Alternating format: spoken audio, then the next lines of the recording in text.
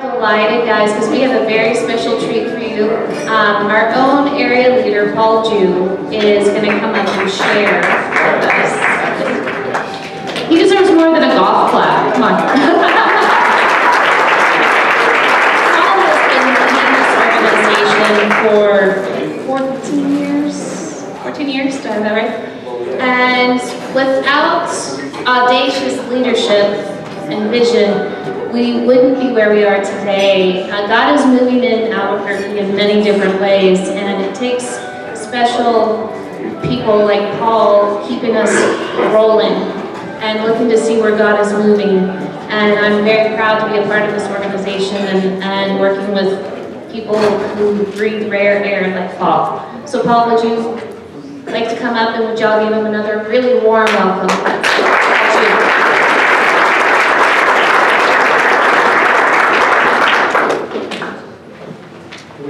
Slides up.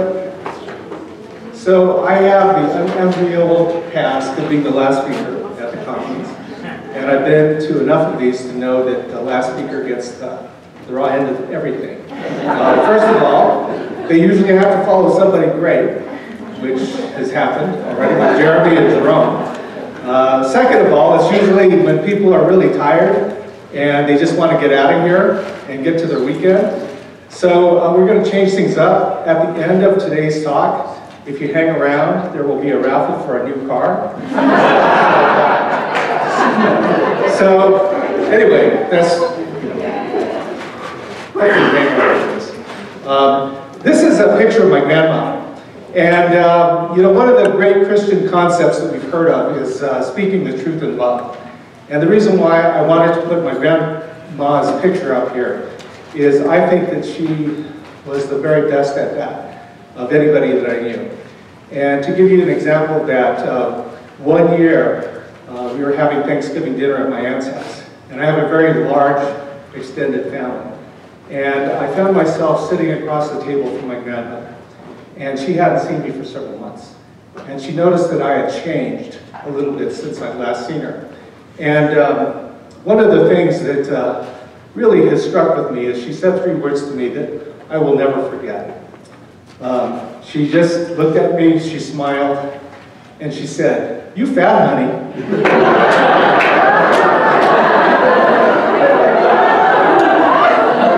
So, you know, I really learned a great lesson from that. That if you just look at somebody eye to eye and smile, and you end the sentence with honey, you can say just about anything to anybody. So that's just a great principle about how to speak the truth in love. You know, it's a little bit unusual because people ask me all the time, you know, I'm this Chinese guy who grew up in Albuquerque, and my last name was Jew, J-E-W. I'm an anomaly wrapped inside an enigma, basically. So, yeah, it doesn't make any sense. Some Chinese guy named Jew who's involved in a Christian ministry. So anyway, I want to tell you a little bit about that story. When my father immigrated to this country in 1939, he was 15 years old. This is a picture that was taken of him when he was in the Army. And he was processed at Angel Island off the coast of San Francisco. And the immigration officer asked him, "What is your name?" And actually, this is the Chinese character for our name. And for whatever reason, the immigration officer said, "Well, that sounds like Jew to me, J-E-W." So the same Chinese character, depending upon the immigration officer, will give it all sorts of different spellings. You can see Jew, J-U-E, Chu, Cho, whatever. So that's how I got my name Jew. That's how a Chinese guy got to be named Jew. So, you know, one of my best friends is Gloria and Louis Salazar. They are funeral directors for Reflections and Salazar Mortuary. And I said, you know, one of the things that I'd like to have on my headstone just to mess with people is I want it to look like this. Paul Jew, the Jew who loved Jesus. Anyway, that's what I hope to have. Do you see that?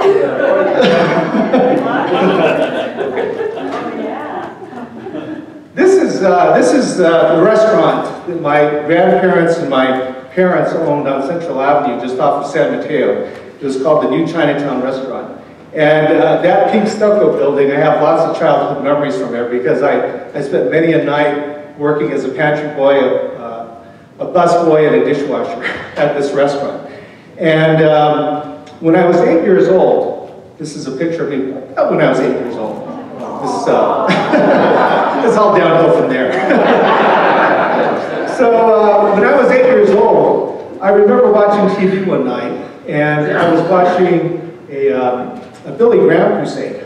And many of you who grew up in the 60s and 70s probably watched one of the Billy Graham television specials. And I remember at the end of every television special that Billy Graham did on his crusades, he'd do an altar call. And oftentimes he'd call everybody up to say the prayer. And I remember saying the prayer to accept Christ as my Savior when I was 8 years old, watching television as an 8-year-old kid. So I began walking with the Lord as an 8-year-old kid, and I went to church at a place. This is the old Grace Church building on Cedar Street. Some of you are familiar with it. It's been taken over by Presbyterian Hospital. It's since been vacated about 20 years. And I used to go to Sunday school every morning at Grace Church on Cedar Street. And one of the things that happened was that it was my brother's job to take us to Sunday school every morning. He was the only one that had a driver's license at the time. He was 6 years older than I am. And one of the things that occurred was when he was 17, he rebelled. And he said, I don't want to go to church anymore. And then consequently, my rides to church stopped as well too. And this put me on a 24-year journey where I drifted away from the Lord for about 24 years. I went to Albuquerque public schools. Is John here? I don't know if he's... I found another Emerson Elementary fellow student, but I went to Emerson Elementary, then Muir Junior High School, graduated from this school, Highland. Are there any Highland graduates here? All right, Mary Alice. Yay, Hornets, all right.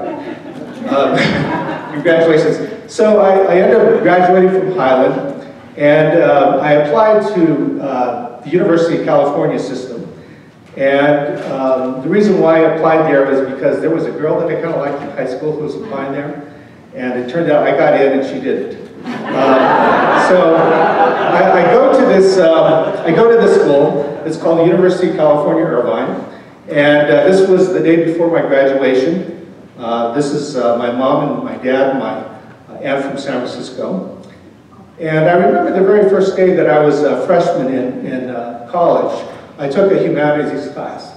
And it was the very first class that I'd ever taken. And there was an atheist professor who just started talking about how illogical it was that there was a God.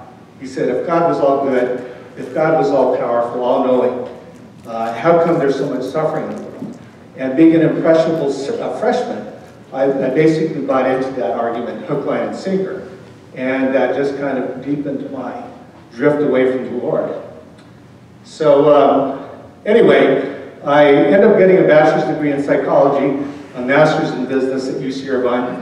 And when I was in graduate school, I met a lady that I fell in love with. And about 2 years after dating, we got married. This is Judy and me and my parents and her parents. We got married in the church even though we weren't walking with the Lord at the time. But anyway, this was after our wedding. So this is 1983 when we get married. And I was working at a market research company in Santa Ana, California. Judy was working at Williams-Sonoma at the South Coast Plaza Mall. Anybody familiar with those places? Okay, so, oh well. My brother, Kim, who had a photography studio that he started in 1976, called me and he said, I would really like for you to be the business manager for my studio because I really could use your help with organizational structure and all those things that you learned in business school. So I'm hoping that you'll move here and take over the business side of the studio. I think the thing that sounded appealing to me at the time, which is, I found out later is an illusion, is being your own boss, you know. What an illusion that is, you know. Very overrated. This idea of being your own boss, being able to make decisions, and but you know, so we decided to take the risk. For us, it was an audacious move at the time, and you know, when we first moved back to Albuquerque in 1983, I had lots of ambition. I kind of looked at myself as being this young hotshot who just graduated from I Know It All University in California, who's going to take the company to the next level. And you know, we really worked very hard for the first couple of years, and we grew very rapidly. I just immersed myself in the job, and I thought nothing about putting in 60, 70, 80-hour weeks in order to make things happen. However, one flip side to this was that, you know, being a very young, ambitious manager who knew it all, I wasn't a leader worth following back then. And I had a lot of people quit on me, and I was wondering why at the time. So I had lots of turnover, and it kind of created a vicious cycle, because as people would quit on me, I had to cover for them, and it just kind of would exacerbate the problem where putting in extra hours and extra hours at the studio. So this began to take a toll on our marriage. During the first couple of years, we moved out of this. Our first studio was on this street on Central Avenue between Montclair and Morningside. And at that time, it was not a very healthy place to be. You know, we were trying to be a family photography studio, and they had a gay bar in the corner and lots of prostitutes walking up in front of our studio during the daytime. So we were happy to move out of that location, and we opened up 2 new locations within a 2-year period of time. This was our studio on Girard near Indian School, and this location had a basement where we put our own color lab. So we had our own color lab. We opened up 2 new studios, all within a 2-year period of time. However, I was working like crazy during this time, and it took a toll on my marriage. This portrait was taken about 3 years into our marriage. This was before my grandma called me fat. But, this is, I don't know, 28 years ago and 40 pounds ago, I guess is the best way to put it. But, you know, there was lots of stress on our marriage, and one of the things that Judy would tell me was that she was starting to feel neglected with all of my long hours of work, putting in tons and tons of time with it. One of the things that she told me that I kind of resented was, she said, you know, of all the things in our life, you put work first, you put your own family second, your blood relatives second, you put your sports third, you put your other friends fourth, you put the dogs fifth, and I'm lucky to come in sixth or worse. And I really, really resented that when she was telling me that, because, you know, I was justifying it. I was saying, I'm working this hard to, you know, improve our future. Plus, I thought that she needed to rate the dogs a little higher than she did. So I really resented that. So it all came to a head 10 years into our marriage. And what happened was I got home, and she had moved out. It was the most shocking night of my life, because this is not me, but this is how I felt. It was a night of despair. I remember just being completely broken and in despair this night. I stayed up the whole night, weeping uncontrollably. And just, you know, the thought of the woman that I married saying, I don't want to be with you anymore, just really finally hit me like a ton of bricks. And I remember getting down on my knees in the middle of the night and doing something that I hadn't done since I was a kid. And I prayed. I prayed to God for the first time since I was a kid. And I just said, Lord, I've made a mess of this. I don't know what to do. If you're out there, please help me. So that was the beginning of the Lord finally softening my heart to the point where he could work on me.